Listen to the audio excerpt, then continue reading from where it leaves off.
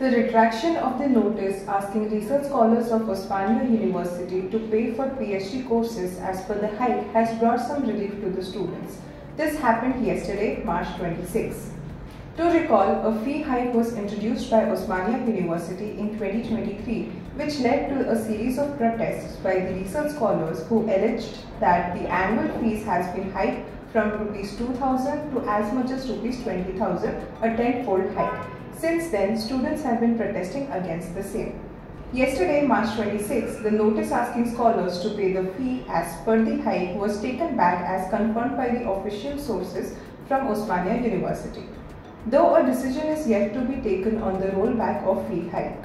Regarding the same, speaking to edX Live, Vice Chancellor Professor Ravinder said, and I quote, "The issue will be placed in front of a standing committee next month and based on its recommendations, further decisions will be taken." Unquote.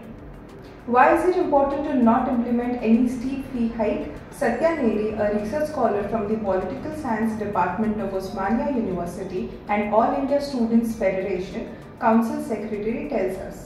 In last academic year, Osmania University has enhanced PhD tuition fee for Arts, Social Sciences and Humanities from 2,000 to 20,000. For Engineering, Science and Technology, they enhanced 2,500 to 25,000.